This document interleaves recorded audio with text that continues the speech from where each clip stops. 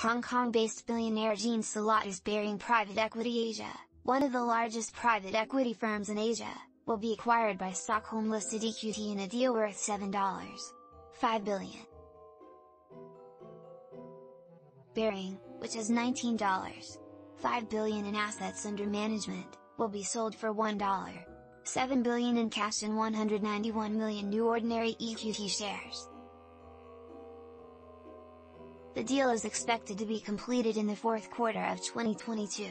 We are thrilled to embark on this journey with EQT and by the possibilities that this combination creates, said Salata, CEO of Baring, in a joint statement with EQT.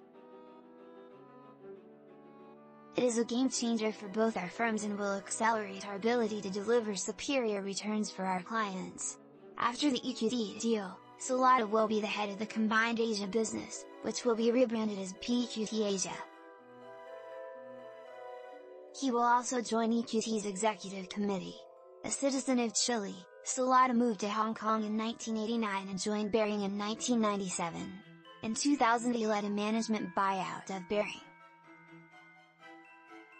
Salata appeared on Forbes' Hong Kong Rich list this year, published in February, with a net worth of $2.95 billion, as the city's wealthiest figure in private equity. Baring's portfolio of 46 companies includes JD Health, the health products arm of Chinese billionaire Richard Liu's e-commerce giant JD.com, and AI company Horizon Robotics. Baring and EQT emphasized that the strategic and cultural fit between them enhanced the deal, according to their press release, with Baring's 8 offices across the Asia-Pacific assisting EQT's expansion in the region to 25 offices worldwide. The two firms noted that the growth of private markets in Asia continues to outpace that of Europe and North America combined, at an annualized 24% since 2015.